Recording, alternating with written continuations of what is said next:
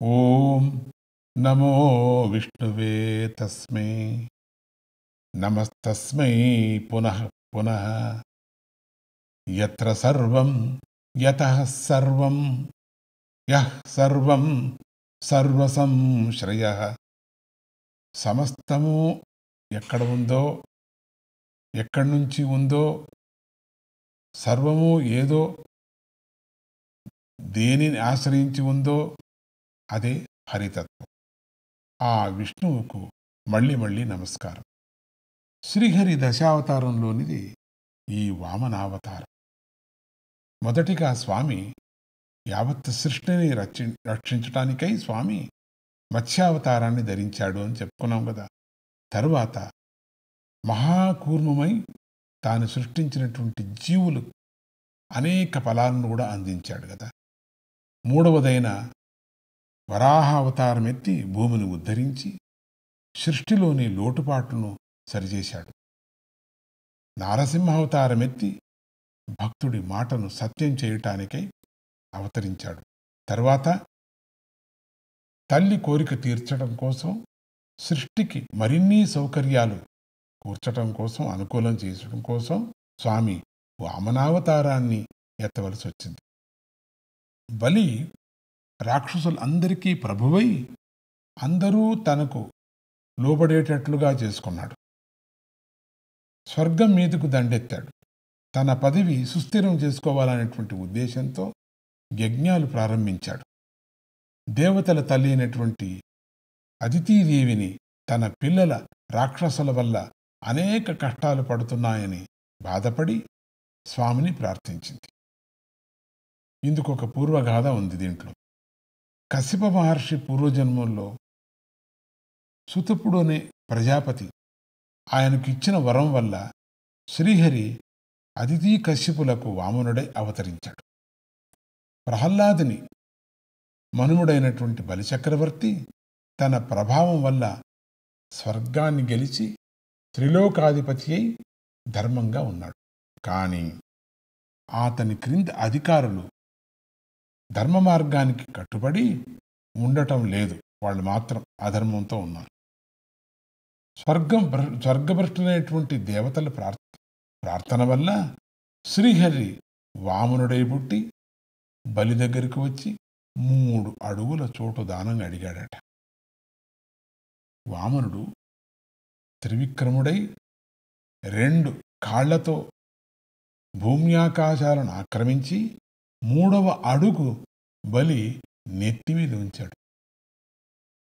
శ్రీహరి బలిని రసాతలానికి పంపి అక్కడ సుఖంగా ఉంచాడట.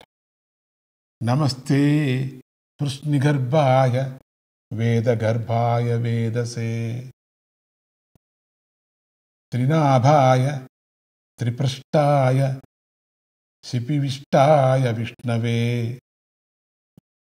బలిని అనుగ్రహిస్తున్న సందర్భంలో వామనమూర్తి బోధించిన తత్వం నిత్య సత్యమైనది. అందరూ మననం చేయవలసింది, ఆచరించవలసింది కూడా. ఎంతో అదృష్టం చేసుకుంటే గాని మానవ జన్మ రాదు. నేను ఎవడని అనుగ్రహించాలని అనుకుంటున్నానో వాడి ధనాన్ని హరిస్తాను అని వామనమూర్తి అన్నాడు. గీతలో కూడా ఆయన మళ్ళీ ఇదే మాటను కూడా అన్నాడు. ధ్రువుడు మొదలైన భక్తులకు సంపద ఉంది కదా అంటే అలాంటి వారిని గర్వం లేదు. అలాంటి వారికి వారు ఏకాంత భక్తులు. ఏకాంత భక్తులకు దేని మీద కూడా మోహం ఉండదు. ఉత్తమ జన్మ, కర్మ, వయస్సు, రూపము, విద్య, ఐశ్వర్యము, ధనం మొదలైన వాటి వల్ల గర్వం కలగకుండా ఉంటే అది స్వామి అనుగ్రహమని కూడా గ్రహించాలి కదా. ఎన్నో సంవత్సరాల నుంచి ఆయననే నమ్ముకున్నాం. ఎన్నో వ్రతాలను కూడా చేశాం, పూజలను కూడా చేశాం, దాన ధర్మాలను చేశాం. అయినా మా సంపద కరుగుతోంది తప్పితే పెరగటం లేదే, స్వామి మమ్మల్ని కరుణించటం లేదు అని చాలామంది బాధపడుతూ ఉంటారు. తప్పది. అసలు దేవుడనేవాడు ఉన్నాడా అన్న పరిస్థితి కూడా వస్తుంది కొంతమందికి. కనుక పైన చెప్పినట్లుగా అలాంటి పరిస్థితి సంభవించినప్పుడు అది భగవదానుగ్రహం అని గుర్తు చేసుకోవాలి. అప్పుడే స్వామి అనుగ్రహానికి అర్హులుగా అవటం జరుగుతుంది కదా. బలి ధర్మాత్ముడు, తనకున్నదంతా వామనమూర్తికి అర్పించాడు. కానీ ఇచ్చిన మాట తప్పలేదు. 3వ అడుగున తన తలపై పెట్టమని సత్యప్రతిజ్ఞ పాటించాడు. పెట్టండి స్వామి నా తల మీద అని. ఆ సత్యప్రతిజ్ఞకు వామనమూర్తి బలికి పాతాళ లోకాధిపత్యాన్ని అనుగ్రహించాడు. చూశారా, అమిత సంపదను అనుగ్రహించాడు. రాబోయే మన్వంతరాల్లో నువ్వే ఇంద్రుడి అవుతావని కూడా వరమిచ్చాడు. ఇంకా బలిని ఎంతగా అనుగ్రహించాడంటే, నీ ఇంటికి కాపలావాడిగా ఉంటాను, నీకు దర్శనమిస్తూ ఉంటాను అని అత్యద్భుతమైనటువంటి గొప్ప వరాలను కూడా ప్రసాదించాడు. బలికి ఒక పక్క ఇంద్రపదవి కావాలనేటువంటి ఆశ ఉంది, మరో ప్రక్క తన వాక్కును పాటించాలని కూడా ఉంది. ఇటువంటి సందర్భాల్లోనే దైవానుగ్రహం అవసరం. అది వామన రూపంలో వచ్చి బలిలోని ఆశను నశింపజేసి అతడికి కీర్తి నిలిచేటట్లుగా చేసింది. ఎంతటి వారికైనా దైవానుగ్రహం అవసరం. దైవకృప వల్ల దోషాలు తొలగిపోయి భగవంతుని అనుగ్రహానికి పాత్రులు కావటం జరుగుతుంది కదా. జై గురుదత్త, శ్రీ గురుదత్త.